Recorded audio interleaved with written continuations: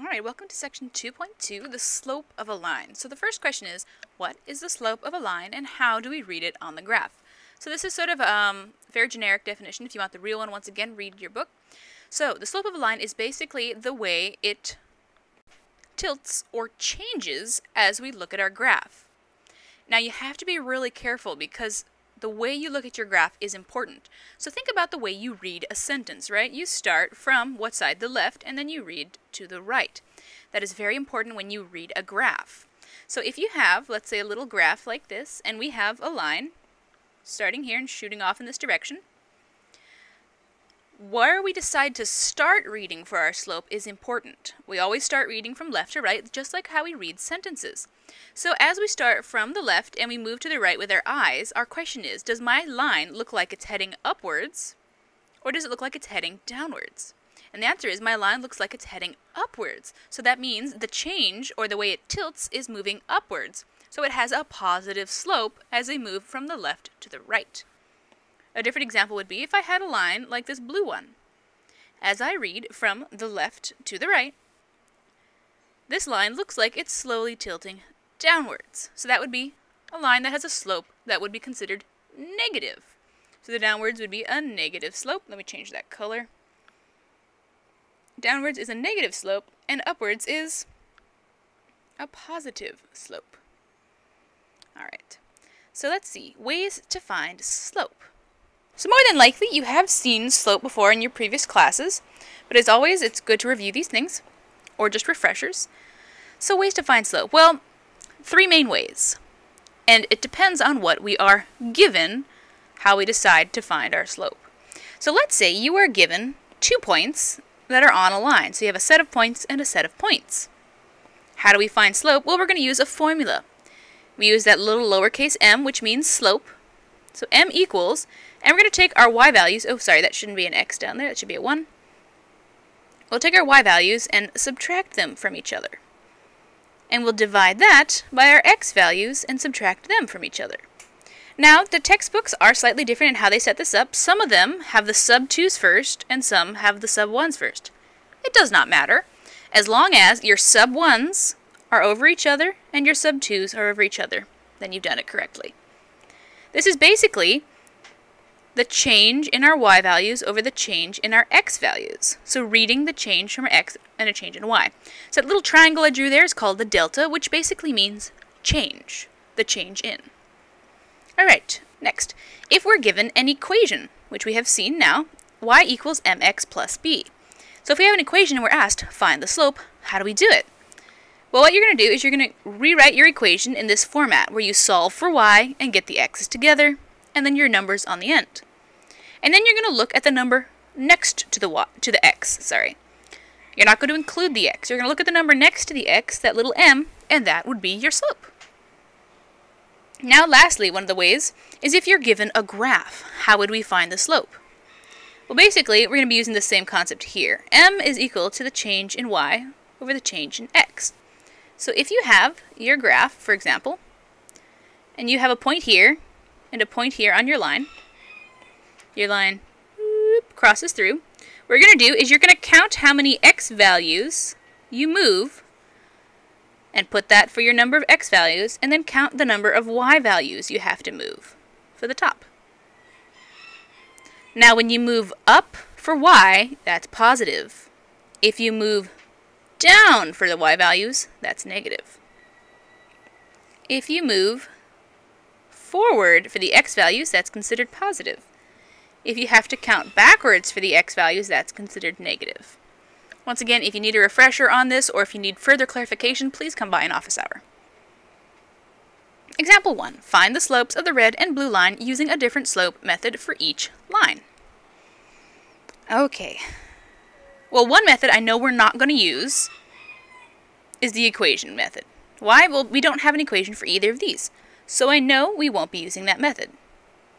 Which leaves the other two methods if I'm given 2 points, or if I have a graph. And notice, we have both of those options here. Sorry, you might hear my dog howling in the background. Okay, so we have the two methods using points and counting slope. Let's do a different one for each. So for the red line, I'm going to use m equals y1 minus y2 over x1 minus x2. Does it matter that I chose that one? No. They both have points, both of these lines have points. But I just need to make sure I use one of the methods for each line. So let's go ahead.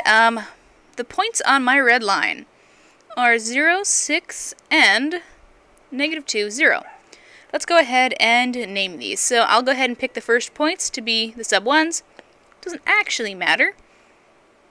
It's just how I'm setting it up. So then, for my equation of m equals, so my y sub 1 value is 6, minus my y sub 2 value, which is 0. Then I'll divide that by my x sub 1 value, which is 0, minus my x sub 2 value, which is -2. Okay, the parentheses are really important. Why? Because see that double negative there? We want to make sure that we see that and we don't accidentally write the negative just once. I have seen that happen a lot with students. So a way to avoid that would be to make sure to use your parentheses. Okay, so then we have m. So 6 minus 0 is 6 all over. 0 minus -2 would be a +2, which means that m equals 6 divided by 2, 3. So that's the slope for our red line. And we used the formula to find that. So now, instead of the formula for the blue line, we are going to go ahead and use, oh, I forgot to mention that up here. M is equal to rise over run, which is the same as change of y over change of x. That's the formula. Sorry about that. Rise over run. So we're going to go ahead and count out the rise over run. And you might say, well, which point do I start from? Should I start from the 0, 3, or should I start from the 12, 0? I'll go ahead and show you that both options, whichever one you start from, works out.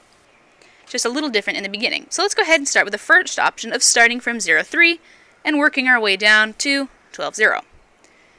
So for rise over run, that's going to equal, well, let's go ahead and count our our y values.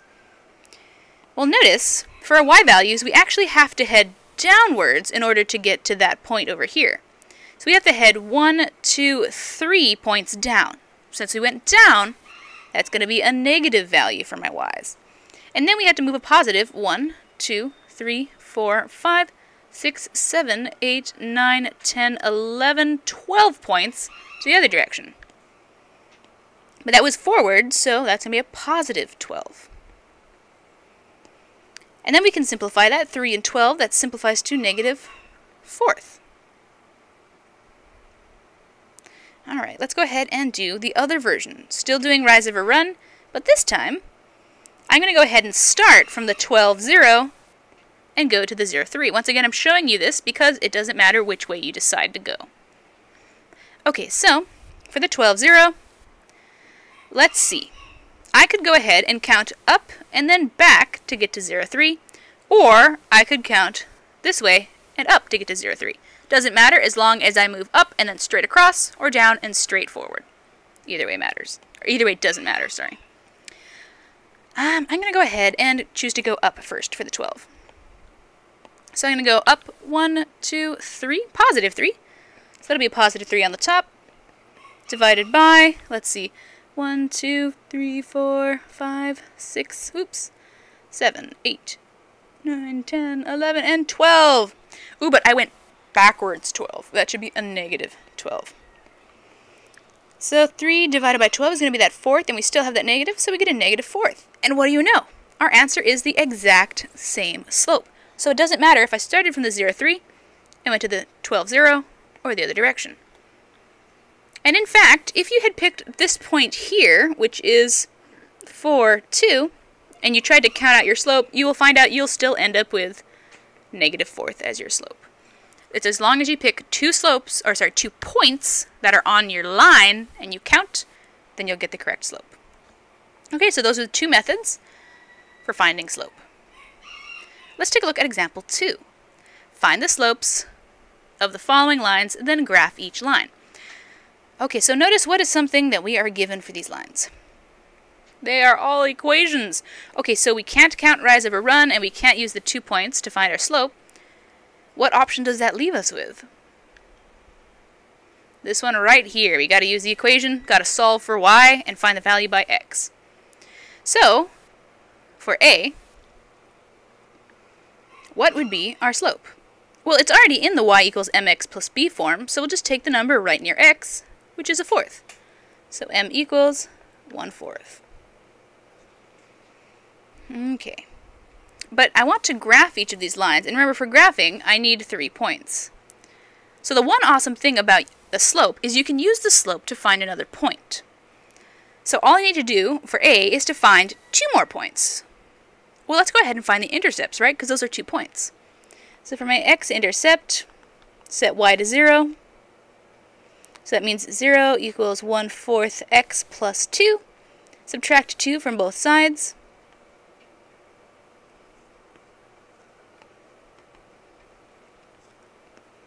We have -2 equals 1/4 x. Okay, got to get rid of that 4th, so we'll multiply by the reciprocal of 4/1. And then, let's see, 4/1. Oops, my pen got hit. Okay. So that'll be 4 times -2/1, so that'll be -8 equals, and those fourths cancel, and we're left with x. So the x-intercept is -8. Now for the y-intercept. Set x to 0 and solve. So y is going to equal 1/4 times 0 plus 2. That goes to 0. And we're left with y equals +2. Okay, let's go ahead and graph that line first before we start plopping down any of the other values. So we have -8, 0, and 0, 2. I'll go ahead and graph this in green. -8, 0. And what was that? 0, 2. But remember, we need 3 points, so how do we find the third point? Well, as I mentioned before, we can use the slope, because we know the slope describes the way I get from point to point on my line. So my slope is 1/4. And what does that mean? Well, since we have a +1, that means we're going to move up 1 on the y values, and +4 means we're going to move right 4 on the x values. But where do I start from? Well, you're going to start from either this point or this point. It does not matter. We're not going to start from the origin. We're starting from a point on the line. So I'll go ahead and start from the -8, 0. So I'm going to need to move up 1, boop, over 4. 1, 2, 3, 4. And there we go. And what point is that? That is -6, 1. And then I'll go ahead and graph in my line as best I can.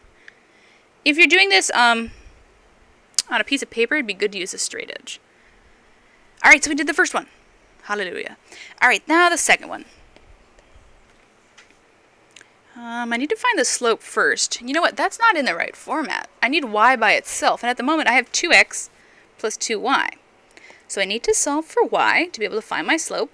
So let's go ahead and subtract 2 from both sides. Oops, sorry, 2x from both sides. Now you might say, well, how come we can't just pull that -2 from the x and that's our slope? The thing is it's not in the right format yet. It needs to be in the right format, and then you can pull the number from the x. So we can't jump the gun there. Okay, divide both sides by 2, and we get that y equals -x. This isn't quite in the right format though, right? Because y equals mx plus b, we need the b value. And I don't see a number here. Well, don't worry, that's just 0. 0's just hanging out there, we don't always have to write it. If you don't see it, you can just write +0. Okay, so what's my slope? Well, it's the number by x. I don't really see a number, but I know that the number there that exists is that -1. So m equals -1. Now let's go ahead and find our intercepts. So the y-intercept is actually easier to find. I just take the b value, right? So that'll just be 0, 0. And then the x-intercept is a little harder to find. So notice, I didn't use this shortcut for finding the y-intercept earlier. I went through all of the motions to find it, but it still ended up being the number at the end. So you can skip this long calculation step if you're already in y-intercept form, and then you just take your b value for right there. Ooh, sorry, that arrow went a little off kilter. Alright. back to what we were doing. X-intercept. Set y to 0 and solve. So we have, I'm going to go ahead and use this equation right here. 0 equals negative x, dividing both sides by that negative 1, and we get 0 equals x. Okay, so my y-intercept and my x-intercept end up being the exact same number. That doesn't actually help me. But let's go ahead and graph this first. So x-intercept, y-intercept is at 0, 0. But I need 3 points for my line. I only have 1. Well, don't worry. That's what our slope is for. The slope is here to save the day. This is negative 1 over 1, which means my y values go down 1 for the y, and I go right 1 for the x, because of that negative and because this is positive. Down 1, right 1. Okay, let's do that. Down 1, right 1. That'll be at this point here, which is 1, negative 1. And let's do one more. Down 1, right 1. That's at 2, negative 2. Alrighty, let's go ahead and graph in that line.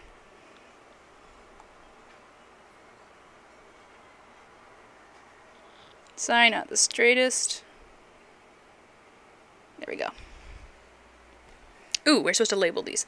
Y equals negative x, and the other one was y equals a fourth x plus 2. Alright, 2 more to go. X equals 8. Ah, I recognize that. That's that weird type of a line where it's a vertical line because we only have our x values. So this is vertical line, which means all x values are 8. So where is 8? 8 is 5, 6, 7, 8. 8 is right here. So I know the point 8, 0 exists on this. And then I can just pick any other random point I want. But the question here is, what is my slope? Before I do that, let me just go ahead and fill out these points.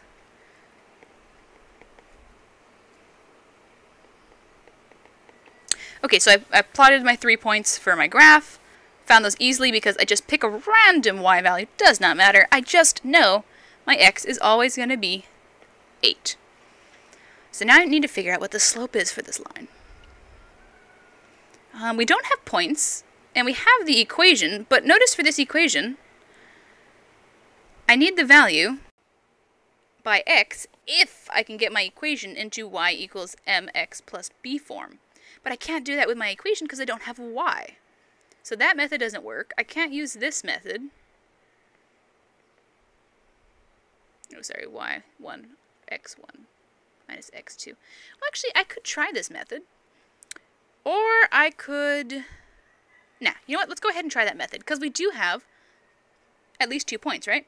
Let's go ahead and choose 8, 5, and 8, 0. Then we go ahead and erase this. Let's choose this method. Waiting for my pen to load. There we go.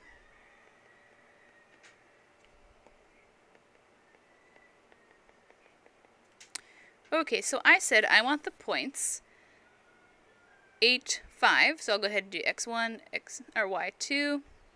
Sorry, x1, y1, x2, y2, and plug those in. So my x1 was 8 minus 8, and my y1 was 5 minus 0. So m is going to equal 5 over 8 minus 8 is 0, and ooh, we have a 0. In a fraction. So one of two options. Either this equals 0 or this is undefined. Do you remember? Well, I have a number over 0, which spells out no can do. So this is actually undefined. So for a vertical line, they don't have a slope. Another way to think of it is it's a vertical line. It should have the steepest slope in the world. It should have the largest number in the world. Do you know what the largest number in the world is? No, I don't either, right? There's an infinite number of numbers in the world. So it's undefined. So a vertical line, the slope is undefined. There is no actual number we can have for a vertical line.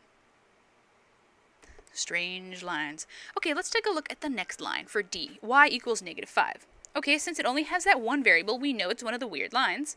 This is the horizontal line, where my y values, it's a horizontal line, where all y values are -5. Does not matter what the x values are, y's are -5. Let's go ahead and just graph that. Okay, -5. Doesn't matter what the x values is, y's are -5. I'm just going to pick random points with a y value of -5. 0, -5, 5, -5, -5, -5. And draw those in as straight as possible with my beautiful arrowheads. Once again, arrowheads are important and will be considered part of the grading process on exams. Okay, so we have graphed our line and we have 3 points. Awesome. Check, check, check. We don't have the slope yet. So how should I find the slope? Well, there are a few different ways you could think of it. We could try to get our equation into y equals mx plus b form. We have our number b, but we don't have an x. So where's the x? Well, you could be creative and say that this is 0 times x minus 5, which means our slope is 0. Now, if that way is a little too abstract for you, let's just go ahead and use the same formula that we had for the problem C. Let's go ahead and calculate out the slope. y1 minus y2 all over x1 minus x2. Pick random points. I'll go ahead and pick this point and this point. So this is my y1, sorry, my x1, y1, x2, y2. So my x1 is -5 and my x2 is 0. And then my y1 was -5 and my y2 was -5. So that's going to equal -5 minus -5 will be a positive. So -5 plus 5 is 0. Divided by a -5 minus 0 is -5. Ooh! We have that weird case once again where we have a 0 in a fraction. So this is either 0 or undefined. Well, this is 0 over a number, which means on, you can go on to 0. So our answer is 0. And our slope is 0, just like we found earlier. Okay, so that goes to say the slopes of horizontal lines are always going to equal 0, and the slopes of vertical lines are always going to be undefined. That will always be the case. Alright, let's take a look at something called parallel and perpendicular lines. Once again, I'm just giving the basic concept behind it. If you want these specific definitions, please read your books. Alright, so a parallel and a perpendicular line. First off, let's get a visual. Parallel lines are lines that run right next to each other. They're heading in the same direction, so much so that they never cross each other. They're always just right next to each other. Perpendicular lines do cross each other, and they cross each other once at a very interesting angle. They cross each other perfectly at a 90-degree angle. Okay, so this is parallel. One way to notate it is the 2 lines. Perpendicular is notated with that little upside down T. So parallel, perpendicular. Another thing to note, parallel lines, since they're moving at the exact same speed or the exact same rate, they have the same exact slope.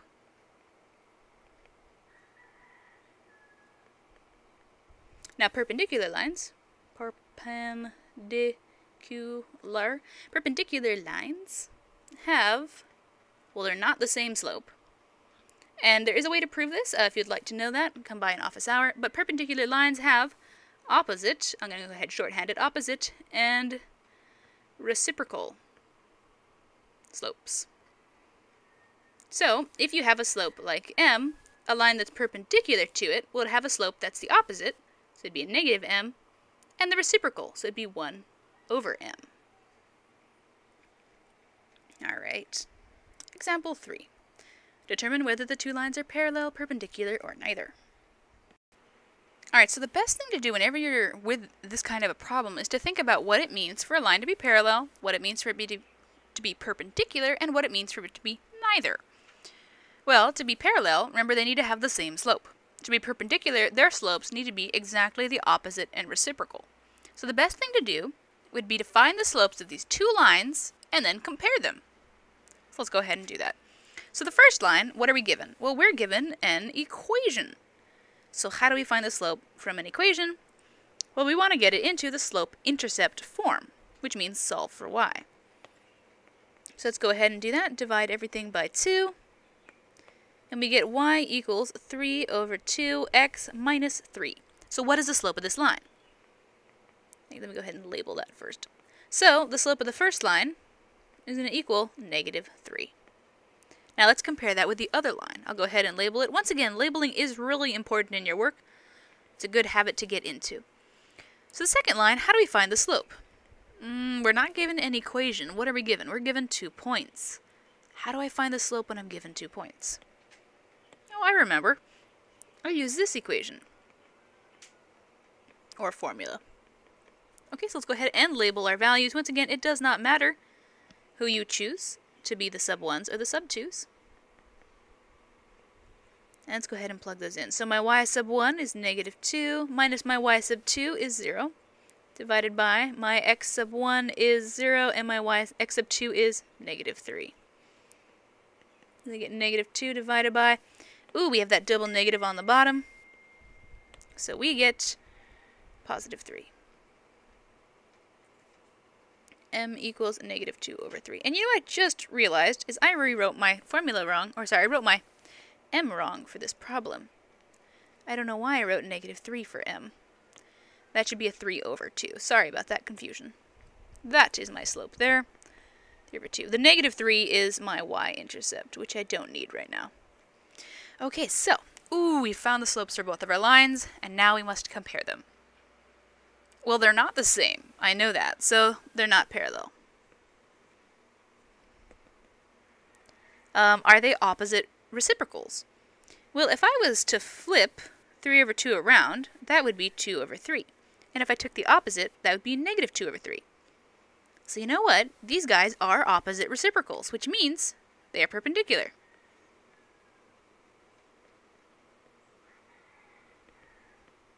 They are perpendicular lines, which means they cross each other perfectly at a 90-degree angle.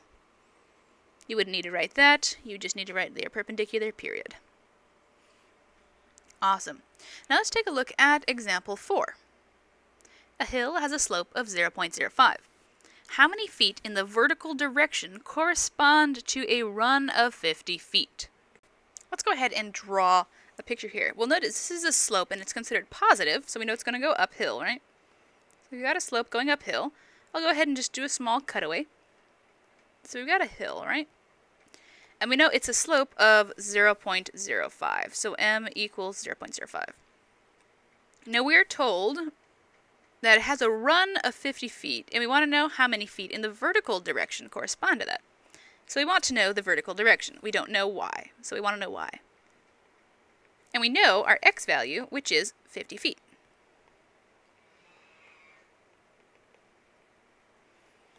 And we want to know how these together create that slope of 0.05. So let's just take a look here. We know that the slope should be rise over run, right? Which should equal my rise is y and my run is 50. But that should also equal that 0.05 because that's my slope, right? So these should all equal 0.05. So if you've noticed, I have created an equation here with these two items. I know they're equal. So y over 50 must equal 0.05. I don't really like working with that decimal, so I'm going to go ahead and change that decimal into a fraction that I know. So that would be 5 over, how many zeros? 1, 2, 100. Okay, so let's solve for y. How do we get y by itself? We'll multiply both sides by the reciprocal of 1 over 50, which is 50 over 1. Those 50s cancel out, and I'm left with y equals 5 over 100 times 50 over 1. Go ahead, simplify out those zeros. And then I'm left with, actually I can simplify that 5 and that 10. 5 goes into itself once, 10 goes into 5. Sorry, 5 goes into 10 twice. So you get y equals 5 over 2. So there we go. How many feet in the vertical direction? So we would say 5 over 2 feet in the vertical direction correspond to 50 feet.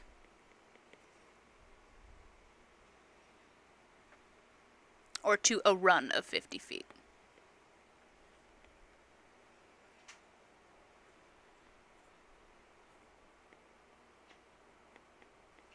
So once again, how did I do this? Well, first things is I looked at the information I was given, and I tried to create an equation with it. So I knew that the slope was 0.05, and I also know that the slope is technically my y value over my x value. So these things should equal each other. And then I set it up, and I was able to solve for my variable. So trying to see if you can find things that are equal to each other is a great way to create an equation.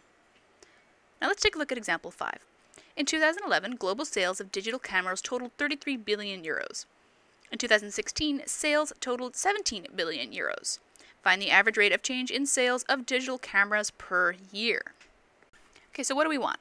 Well, we want to compare the year and the sales. So we're going to create a point that has the years and then the amount of sales, or total sales. So we have two different points that create that. We have 2011 has this many sales, and in 2016 we have this many sales. So we have 2 points that we create. So 2011, 33, and 2016, 17. And now we want to find the average rate of change. Well, I can easily find that by using my formula m equals my y1 minus my y2 all over my x1 minus my x2 value. Okay, so my x values, I'll go ahead and set that up, x1, y1, x2, y2. So x1 is 2011 minus the 2016, and then 33 minus the 17. So if you're in Math 82, you need to do the calculations by hand. If you're in Math 103, you can go ahead and use your calculator for this. Okay, I'm going to go ahead and do it by hand, though, for my Math 82 students. So 33 minus 17. Let's see, how many times can 7 subtract from 3? We can't, so we have to borrow from that 3. That's 13. So that'll be 6.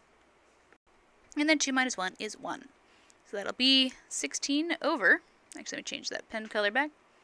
And then we have to do the subtraction for the 2011 and the 2016. Well, the difference there is 5 years, right? From 2011 to the 2016 is 5 years.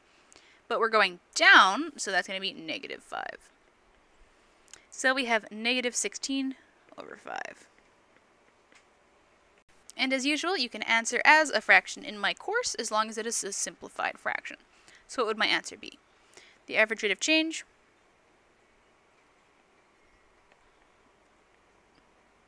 in sales of digital cameras is negative 16 over 5 cameras per year.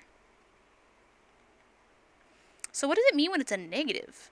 Negative means it's going downhill, right? Which means my sales should be going downhill if my slope is negative. And that makes sense, right? In 2011, they had 33 billion, sorry. In 2016, they had 17 billion. It is going downhill. So that matches the concept that we have a negative slope. Alright, and that is it for this section. If you have any questions on any of this work, once again, please join me for my office hours.